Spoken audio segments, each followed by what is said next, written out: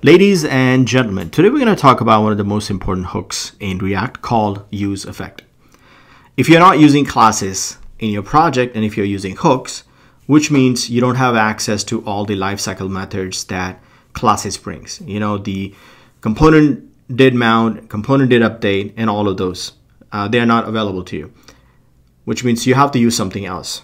And useEffect and a couple of other hooks would do the same thing, but a little differently. So first, we're gonna look at how it's replacing all those lifecycle methods. And the second, we're gonna look at a clean, nice example of useEffect. By the way, I just noticed that if you use all caps here, then I see too many E's and F's in useEffect. Nothing important, just an observation. Anyway, welcome to techsith tutorials. So let's quickly look at which lifecycle methods React hook useEffect is replacing. So this is the one version just before the hooks were introduced, because there were multiple revisions of lifecycle hooks, and this is the one before. I think it's 16.6 version of it. But that's not important. So the important is, if you look at, there are three phases: mounting, updating, and unmounting. This is mounting, means the first time when component is loaded, that's called mounting. After that is if the component goes through lifecycle, which means when you update the states and props and all that stuff, and then component updates itself. So that's called updating. And unmounting is when the component actually unmounts. Basically, this would be like a birth, this would be life, and this is the death of the component. And again, here there are multiple lifecycle methods, but the one in the green, this is the one that useEffect is replacing.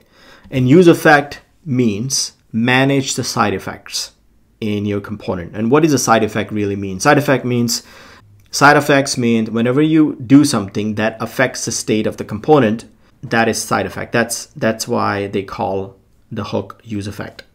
And actually there are three hooks. One is useEffect. Second is useLayoutEffect, which is kind of like useEffect, but does a little bit differently. And the third is useMemo. So this particular lifecycle method called should_component_update, that is replaced with useMemo. And the lifecycle method that is not being replaced, and there is no solution right now as of today, maybe by the time you watch the video in another year, maybe there's a solution for it. But this is the lifecycle hook, get snapshot before update. This is rarely used, and there is no current solution in hooks, but I'm sure React community is working on it and they would do something about it. Okay, so let's look at an example. And we're gonna take a look at a very simple example to look at all the component lifecycles. So let's treat our component as a child, okay, that is born and it's gonna live and it's gonna eventually die. So we are going to create this small component, and let's use our useState. And another hook we're gonna use is useEffect. Let's create a simple state. We're gonna call it growth. So I can say const growth and set growth equal to useState, and we're gonna start with 0. Let's consider this as an age. And so when you were born, you're age 0.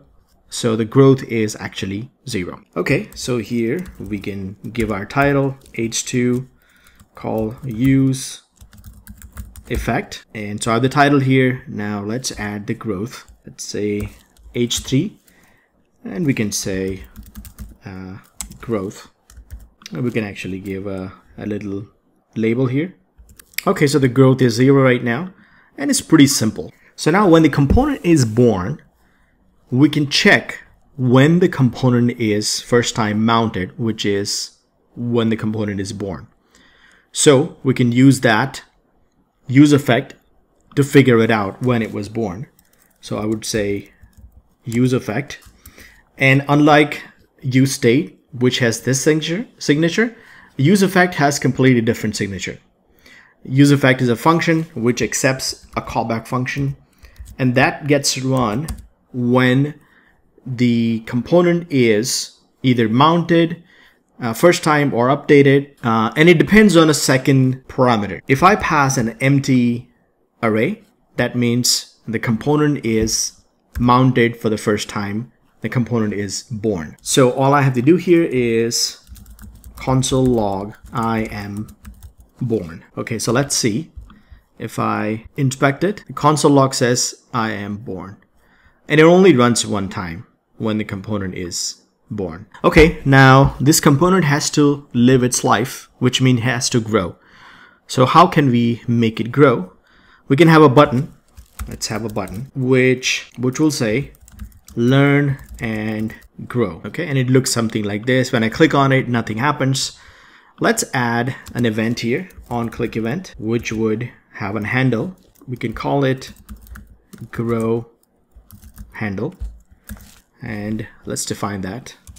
So our handle is nothing but a function, so I can say grow handle, and inside would simply do this, set growth, and let's take growth plus 10. We don't want to grow this component by 1. We want to at least grow him faster. So he or she will grow 10 years at a time when I click on it. Okay, so now if I click on it, it grows really fast. At this point, it's 210 years old. But again, if I inspect it and look at its life cycle, even if I click here, it doesn't really run again this one, because this effect, because I provided an empty array here, which means it only runs right after it's mounted for the first time. What if I want to run something on the update? So every time I click on it, the component gets remounted or updated, and at that point I want to console log say, hey, I am learning. So the good thing about useEffect, you can use it multiple times. Unlike the class lifecycle methods, you have only one lifecycle. So let's say if I have a component did mount, there's only one component did mount, and you have to manage everything inside. With hooks, I can have multiple hooks. So this runs on the first render, and I can use it again, and I can say console log make mistake and learn. So basically it's growing. And remember, this time I'm not providing this empty array argument, which means this should now run on initial mount and also every update. So let's look at it. So if I run it, it says I am born, and it also runs make mistake and learn, because this one runs on mounting and update. This one only runs on mounting. And now if I click on it, as you can see, it runs again 8, 9, 10. But what if I don't want this to run on the initial mount? So we can actually create a variable here. Let's create it called born equal to false. We can say once it's born, then only do this, right? And here inside the second one, the first time when this runs, I want to check if born is true. If born is true, which means it's been born, then only run this, because it needs to be born before it learns, right? And then I can say, okay, if it's not born, then born equal to true. And now if I run this, first time it says I am born, and then when I click on it, it grows. So now this only runs the first mount, and this runs after that on every update. Now let's do something else. What I want to do is, in this case, I can just click and it keeps growing, but I don't like this. I want it to stop growing at some point and achieve nirvana, because remember, when you get older, at some point you have to be mature. So let's decide an age where this component gets mature, and after that it stops learning and it attains nirvana. Okay, so we're gonna have another state here called const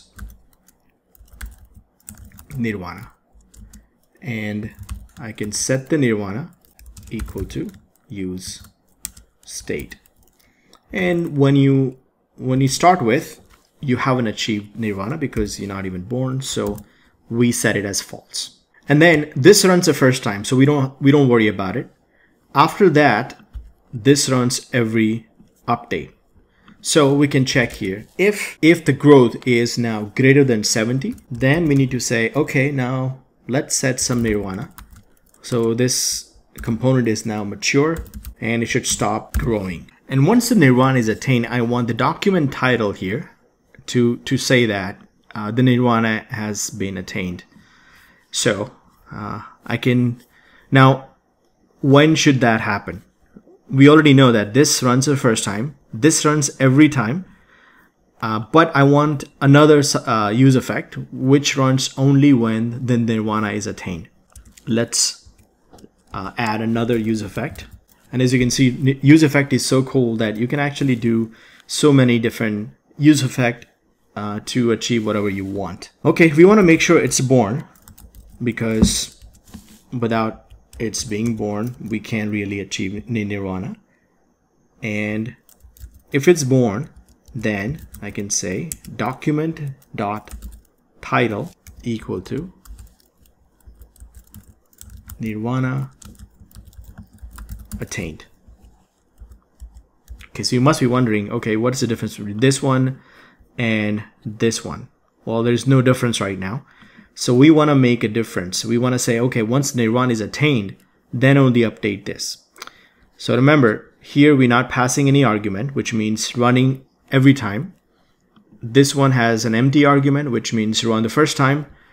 We can do something else as well. Say, whenever nirvana changes, at that time, I want the title to say nirvana attained. That's why I'm putting born here, because first time nirvana is set to false, it will run this, and we don't want that. That's why I want it to born and then change it. Okay, so now if I restart it, and it will grow. So it's 0, 10, it becomes 10, 20, 30, 40, 50, 60, 70, and after this the nirvana is attained, and now it would say nirvana attained.